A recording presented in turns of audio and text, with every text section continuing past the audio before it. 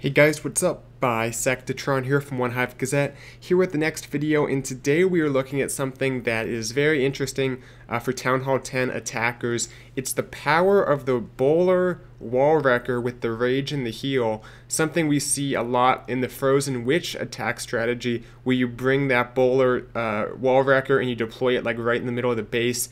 I want to highlight some attacks that use the wall wrecker with that rage and the heal and show the insane value it gets and why it's so powerful, why you should look to use it, and a few recommendations that you might not think about when using it. Now, this first attack was my own. It is a Lalo attack, and you can see here the insane value you can get right there. It throws the balloon, because I hate it when the balloon drops a bomb and destroys all 5 bowlers. That can ruin an attack very quickly. So throws the balloon, rage and heal. We get the Queen, the Inferno. Obviously the CC is not really an issue, although it does explode over here. But all these defenses, the second bounces, look at what the bowlers got for a second.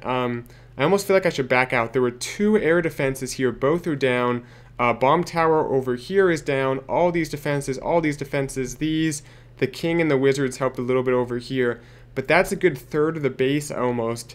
At least a quarter of it just from the wall wrecker. And then it just makes that Lalo so easy to push these balloons through. Even though there's all these lava pups from the CC, it doesn't even matter. I'm barely able to get rid of all my balloons by the time this base is crushed. So more attacks to show, but one of the major points I want to make during this video is that, how do I word this? You don't want to invest that much with your wall wrecker, because the odds of it actually getting into the base, it's not worth it for the amount of troop space you have to invest. Let me move on to the next attack, and then I'll talk a little bit more about that. We're kind of going out of order here, number 15. Basically, the wall wrecker is so nice because you can send it exactly where you want it. It takes absolutely no troop space to funnel it. All you have to do is tank for it to allow it to get as far as you want it to get. So in some of these attacks, we're seeing 2 golems, a bunch of bowlers, and baby dragon for the funnel. Just a very, very big troop space investment, which isn't necessarily bad. Like this one, there is going to be value gotten, but at the same time, if you don't have to invest in funneling anything else, sometimes it's best just to send the wall wrecker in with the bowlers inside of it, rage, heal, and freeze, and take that value and then save both the extra troop space in damage and the extra troop space that you would have to use to funnel it. Because the wall wrecker funnels itself, you can save that troop space for hogs or balloons or whatever else you're doing to the base. So in this case, I will say that there was a lot of value not just from the bowlers and the wrecker, but also the heroes. This base is set up to have these Teslas make it difficult because the bowlers can't reach them from those initial compartments they entered through. So it does make it a little bit tricky. But he still gets pretty good value. The queen is still alive, she'll help out here, and the hogs just make their way around. So it was a pretty good attack. And sometimes there's just too much. Even with a rage, a heal, and as I recommend, a freeze on your bowlers, they're going to hop out and there's just going to be too much targeting them. They're not going to get the value you want. That was probably the case for this base, so you got to send more in that kill squad. Also, sometimes it's too difficult to get your wall wrecker to where you want it to go because there's too much damage. Also probably the case for this base. Maybe there's a single Inferno right in the way to the point where you have to invest a bit of troop space to get it far enough, and at that point you might as well bring more damage behind it. Now, if you can, I think it's very powerful to just send your heroes and the wall wrecker with maybe a few giants to tank.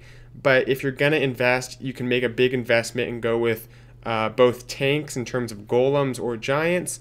We saw golems here. We'll see more golems, I think, as well as additional bowlers of your own to really get really make it worth it if you're going to make that investment. Now, we're going to go on to base number 17 here. This one was a very similar attack, and when you don't have those initial multi-infernos, the 2 golem approach can be valuable, but we'll see pretty much all the value here is gotten from that wall wrecker. A lot of the stuff he sends in is not going to actually, it's not going to end up doing damage in the core. It's mainly the queen a little bit, but mostly the bowlers inside that wall wrecker. So you ask yourself, well, what's all this extra troop space? 2 baby dragons, 2 golems, a bunch of wizards. What's this all going towards? A lot of it is to tanking. It's hard to put a price on tanking for your wall wrecker because it's the difference between having your wall wrecker get to the core and having it get like one compartment in is it's everything. That's the entire attack, is getting this wall wrecker as far as possible. Especially because it does take out defenses along the way. That's not trivial either.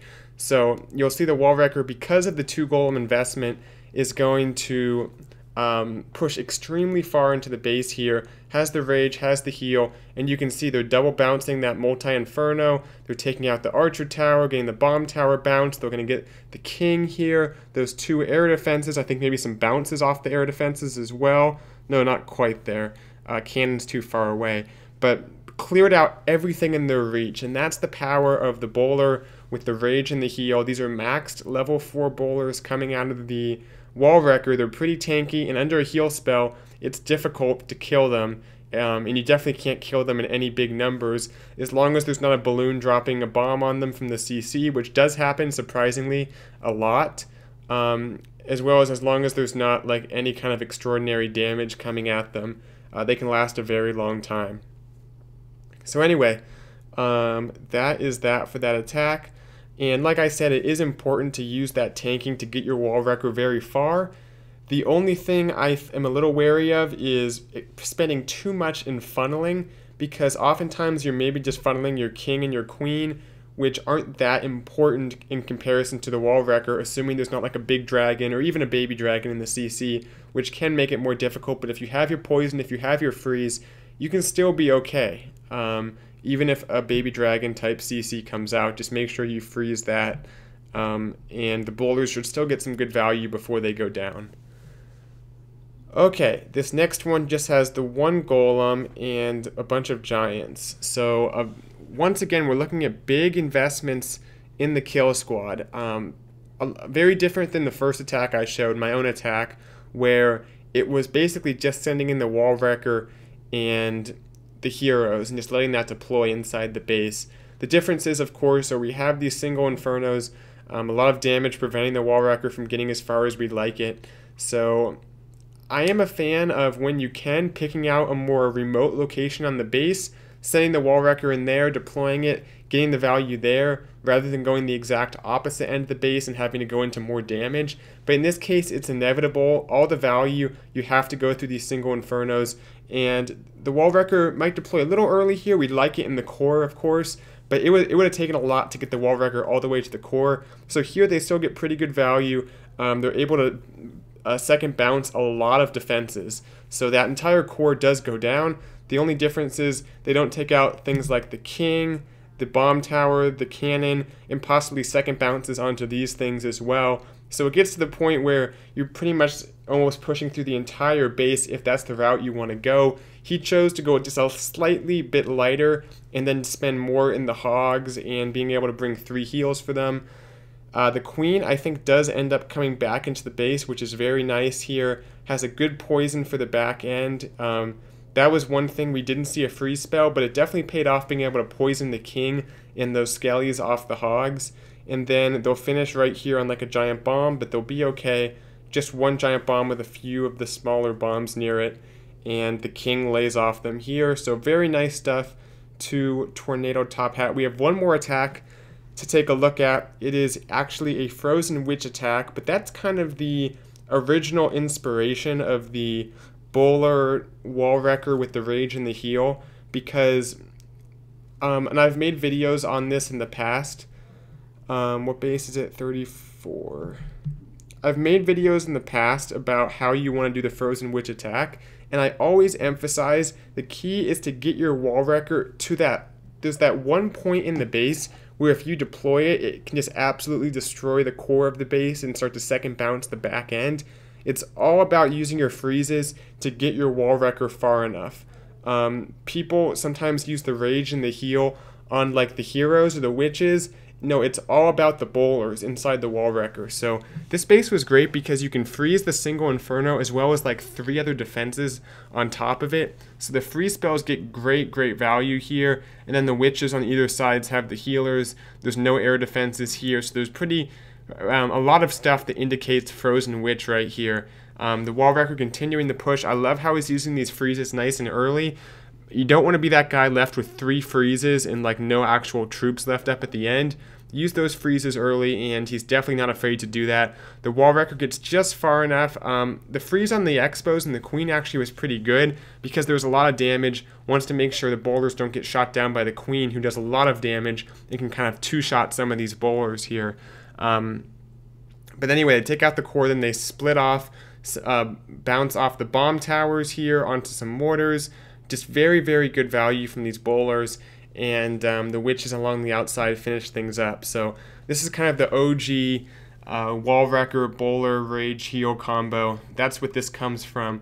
But as you guys saw in my first attack, as you saw in some of the later attacks that used bigger kill squads, it's all about that wall wrecker being able to put those bowlers exactly where you want them. It's a tank. It is a funnel. It's invaluable.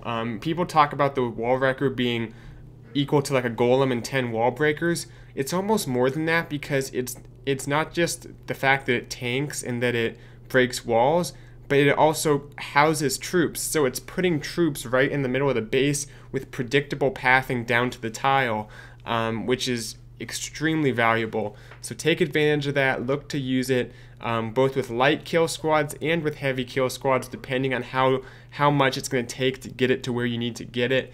And I hope you enjoyed the video. Thanks for watching. See you guys next time. Bisectatron out.